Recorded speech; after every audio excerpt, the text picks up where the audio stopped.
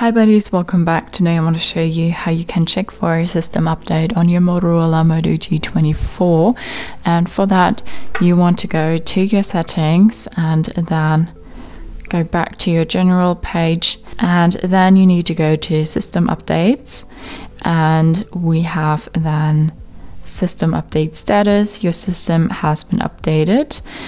We can check for updates here manually and everything looks good here, but if you have an update available, go ahead and then install and download that, or just wait a little longer and then your phone will do it for you.